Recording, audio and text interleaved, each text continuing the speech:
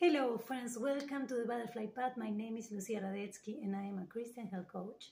Today sharing with you a very important topic.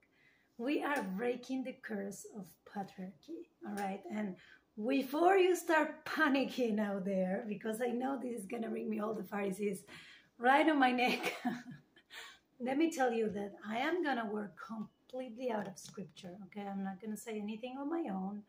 I have been taking several hours and some days reflecting about the Word of God, and with the guidance of the Holy Spirit, I have come out to this understanding, and I am open for whatever you would like to also share in terms of your own understanding of what I'm gonna be offering to you as an interpretation of what is the will of God regarding women, right? And regarding the curse that has been done over women, the curse of patriarchy. So we're going to start today reading from Genesis, and we're going to end up all the way at the, taking a look at the behavior of Jesus Christ with women. And so I hope that this is going to bring some questions for you and ultimately be food for thought, right? Because we believe in this channel very much that our food is to do the will of God. Our food is the Word of God first. So so before we start, I'm going to pray today. I would like to pray today with you in agreement if you want to pray with me. And I want to say, dear Father, thank you. Thank you for forgiving our sins. We're praying that you accept our repentant heart today, and we're coming in humility, Lord. We're coming to pray for all of those women that are lost, all of those women that have been taken over the spirit of rebellion by wounds, due to wounds and legal rights, Lord. I pray in this hour that you will set them free, set free all the captives that are in this hour still harboring resentment towards someone that has wounded them. And I pray, Lord, that everybody that is in a situation of violence right now, every female, every girl that is experiencing violence, Lord, that is being wounded by patriarchy, that they will be set free, Lord, in the mighty name of Jesus Christ, that they will be set free and covered by the blood of the Lamb today. Thank you, Father. Thank you for your grace. Thank you for your love, kindness, your faithfulness. We are standing here in prayer, and I pray that this particular video that we're coming out with today will be of help for men and women to become more united, more merciful, and more humble by listening to your word and understanding what is your will, God. Thank you, Father. In the mighty name of Jesus Christ, I pray. Amen. All right. I feel so good after praying, and I like praying for hours. I am a prayer fan. I pray in the night, in the morning, in the evening, and I just live by prayer more than by food. So the topic today is very important for me. Why? Because I believe this is going to help many women get saved, and it's going to help many men too, because men might be doing some things without an understanding of how the Word of God works. Many people might be following things that they read on Genesis, or that they read on, the law in the Old Testament, and trying to apply them to this actuality without understanding that Jesus is the curse breaker. Jesus came to defy, or more than defy, to fulfill actually the law in love. In faith and in love and salvation. So don't worry, I'm gonna confirm you all of this in scripture. So I'm not just saying, I'm gonna go one by one. So let's go. We're gonna start today with Genesis, and we're gonna start with what's the issue? Like, what are we fighting, you guys? Why are we so angry at each other? Right? Because we can't help it. There's a grudge. And the Lord has sent me to reflect on this, right? I have felt from the Holy Spirit the need to talk about this, because why? A house divided cannot stand. So we are the body of Christ. We cannot stand if we keep holding on to grudges that the Lord had came to reconcile. Huh? So we are unbelieving in the sacrifice of our Lord Jesus Christ when we keep thinking that the woman should be cursed forever under the yoke of patriarchy, bound over sin. Pay attention to this. So, first grudge. This is going to take us to Genesis, and this is going to take us to the chapter 2, the verse 16. So the first thing that I wanted to put out there for reflection for us, for food for thought, right, is that we tend to believe that the original sin is sexual sin, right? And sexual immorality, for sure, is a huge bummer. It's a big problem in our life. I get it. I'm not saying it's not. But if you read in the chapter 2, the verse 16, let's go there. It says, "And the Lord God commanded the man, saying, of every tree of the garden you may freely eat, but of the tree of the knowledge of good and evil you shall not eat, for in the day that you eat of it, you shall surely die." So this was before he made the woman as a helper for him, right? So now the problem is that we tend to believe that the temptation of Eve eating the fruit of the tree of good and evil knowledge, it's about sexuality, when it actually is not. Sexuality, it was part of God's design. I'm not talking about sexual immorality. I'm talking about sexuality in itself. It is divine. It's sacred. Part of God's design for the union of Adam and Eve. Sacred intimacy, sacred love, and sexuality. So there is no third party here. There is no other man that tempt Eve. There is no other woman that tempt Adam in this time. So the idea that the original sin is sexual, I think we need to reconsider. Yes. And yeah, I'm going to address other things. So wait, take a deep breath. I know this is hard for you guys. And I know this is hard for you girls too. So let's take a deep breath and keep going. So then the snake comes. And the Lord showed me something. The Holy Spirit. I was driving. I drive many hours.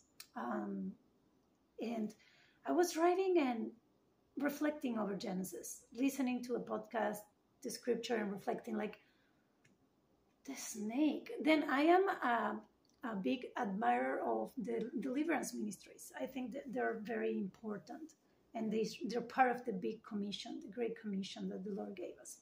And so I'm thinking about the snake, and it comes to my mind the idea of Python spirit, and the idea of what Python spirit does. For the ones of you that are already a little bit, you kind of follow the layers of the Bible that talk about deliverance, then you're going to understand that Python spirit had to do with deception, with lies, and it has to do with marine kingdom, which is related with witchcraft, the occult, and knowledge, but in a bad way, right? And here's the thing. It's on the house, marine kingdom, of who? Leviathan, which is pride. It's the ruler of pride. So Python spirit, the snake, which the Lord had gave us authority to trample against it or among it, right? Later on in the Bible. It is the spirit of rebellion against God. It's the spirit of disobedience. It's not the spirit, it's not about sexual carnality. And I'm not saying with this that that's okay, that, sexual, let's let that out of the table, guys. We're talking about the original sin. It is not sexual sin, but it is pride. The original sin is rebellious. It is disobedience to the will of God. That is the original sin.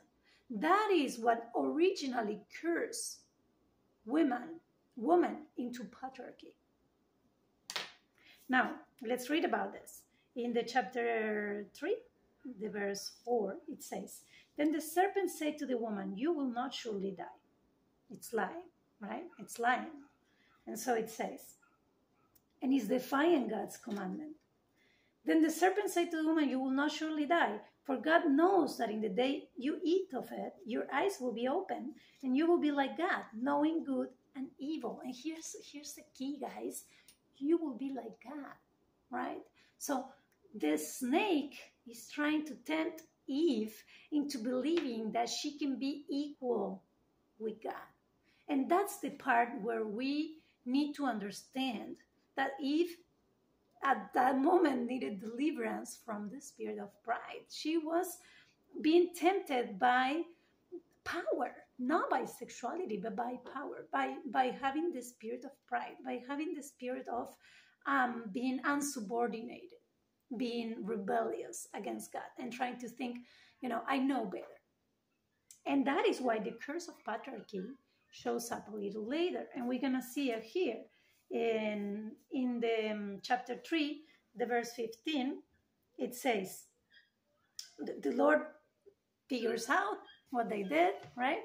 They're both blaming someone else. Adam is blaming the woman, and even God, because he says, "The woman you gave me." So Adam is trying to not take any accountability, saying, "No, not my fault. It's not my fault, it's her," right? When he should have been more wise. And the woman, it's also saying that the serpent deceived her, right? And also not taking any accountability. So both of them are not in a repentant heart. Both of them are coming from a place that does not take any accountability. And now here's the thing. The Lord says, "I will put an enmity between you and the woman." It's talking about the snake. It's talking about lying lips and deception, witchcraft, occult, all that, enmity, right? "And between your seed and her seed. And he shall bruise your head, and you shall bruise his heel," right? So all of this is very, very interesting.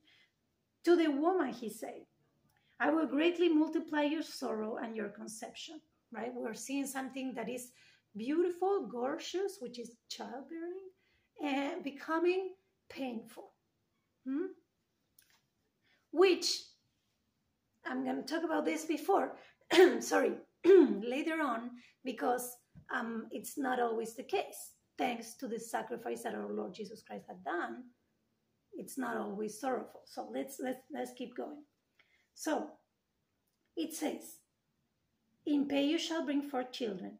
Your desire shall be for your husband, and he shall rule over you." Now, stop, freeze. What this means? He shall rule over you. This is the curse, right? Because your desire be on your husband is a good thing. That's how it is, right? That's how we are meant to be. Flesh, one flesh, right? We're meant to be. We are made for one man. And man, it's to be held or held by his wife, right? So the thing is, and not every man, we know that men and women also can stay single and follow God. And that's also very much part of God's plan. So for the ones that do feel that desire to get married, that feel the drive, the sexual drive to get married, find their husband, right? They are, according to Genesis, according to the law, under this curse of patriarchy, which brings what? A desire of domination, possession, and a desire of control over the woman. And the woman, it's having to accept this. This is the law again, right? Now, these have brought a lot of pain and a lot of sorrow in the life of women.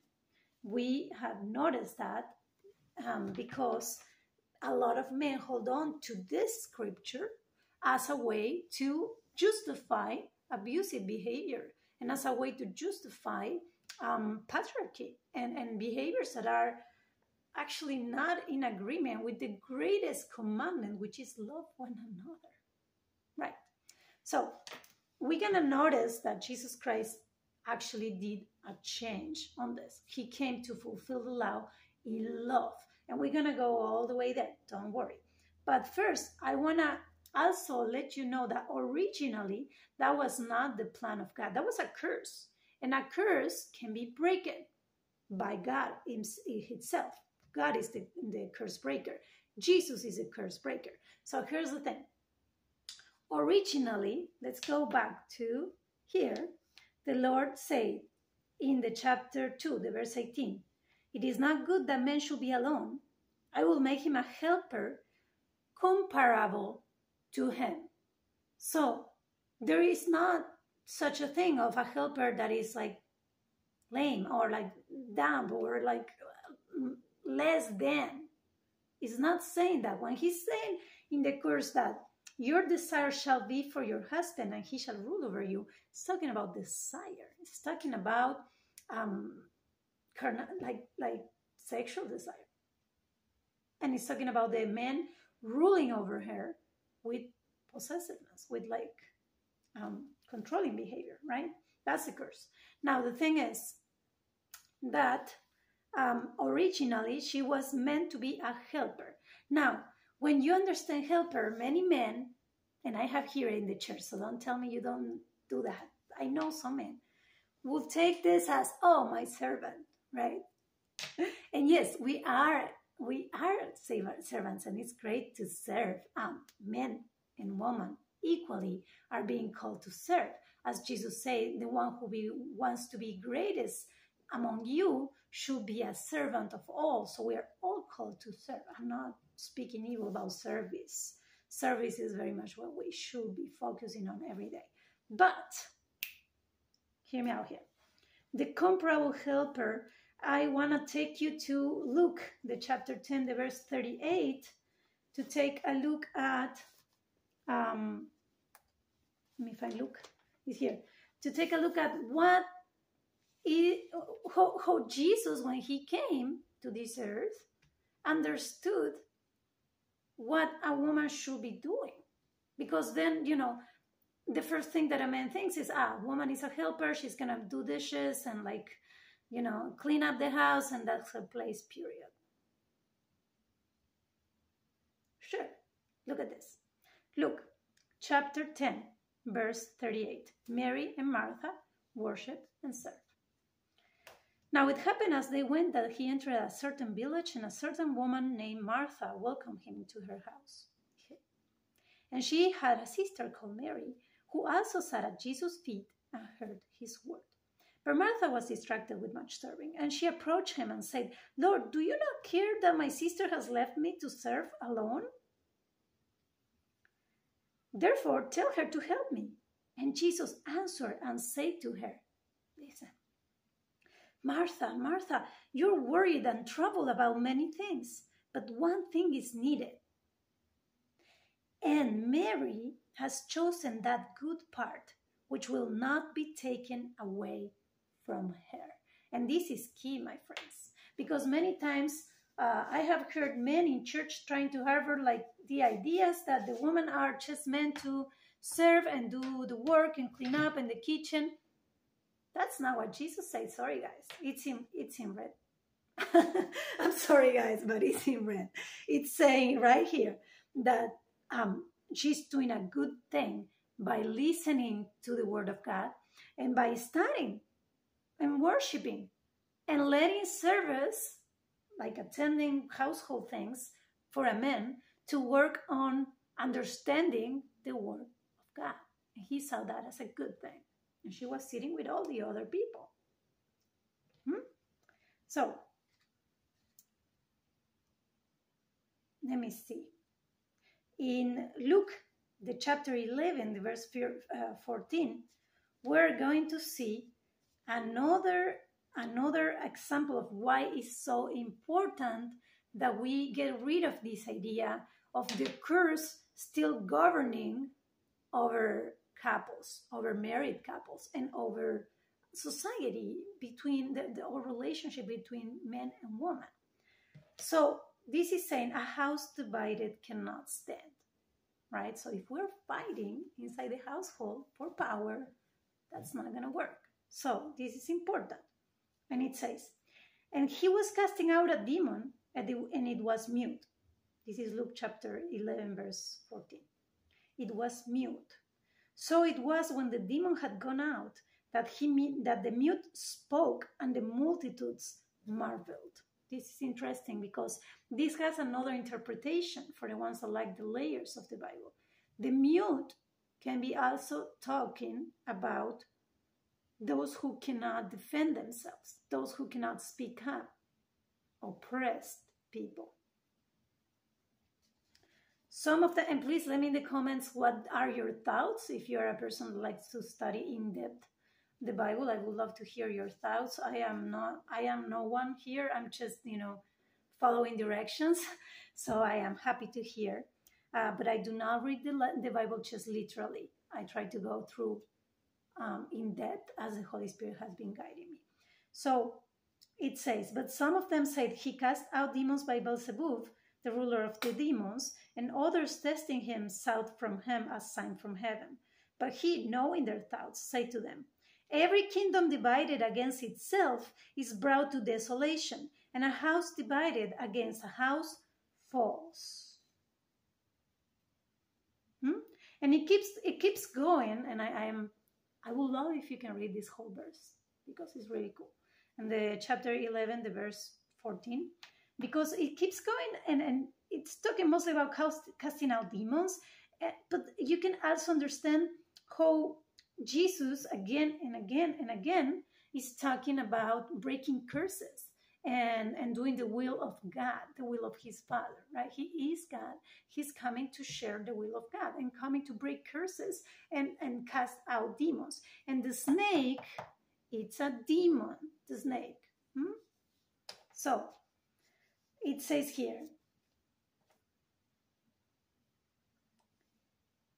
when in chapter 22 of the verse, chapter 11 of the verse 22, when a stronger than he comes upon him and overcomes him, it's talking about the demon, the curse, he takes from him all his armor in which he trusted and divides his spoils.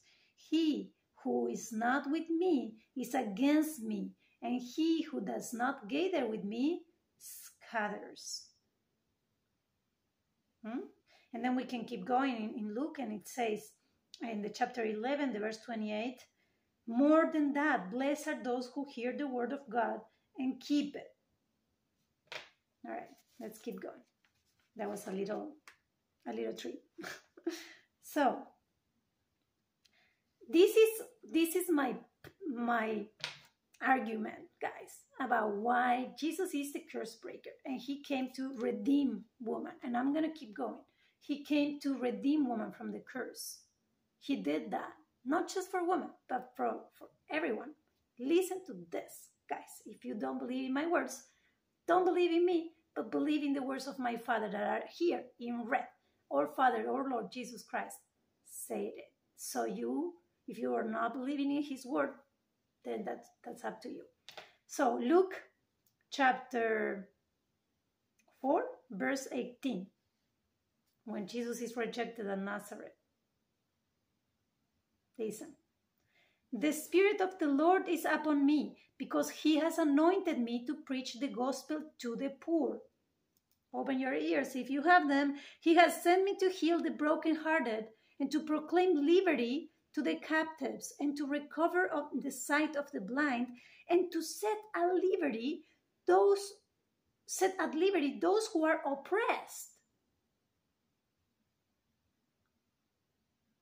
Deep breath. To proclaim the acceptable year of the Lord. So we're hearing here to set at liberty those who are oppressed.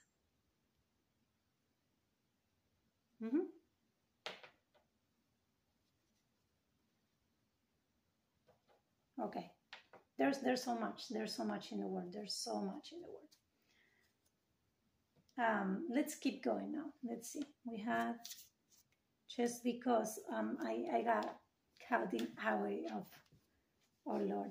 And oh yeah, let me give you 4 examples. There's more, but I'm gonna give you 4. 4 examples of what is the attitude of Jesus Christ towards women that were condemned by the law, right? When Jesus Christ came and shares that he comes to fulfill the law in love, he died for our sins. And that includes women. He died for the woman of sin. He died for Eve. Do you understand that? He died for Eve. So you guys, listen. Of course, not only for Eve, but also for Eve. And let's go to the, I'm only talking about canonic gospel, so you can't even argue with me about this. There was many women in the Bible that had been important supporters of the ministry of Jesus Christ. I'm going to go through some of them later, but first I would love to share with you about the compassion and the mercy that Jesus had shown towards women, even towards sinners. Let's start for the example. In Luke 7, chapter 7, verse 36, we see the example of the woman, the sinner forgiven, right? The woman that is using the costly oil to wash Jesus' feet.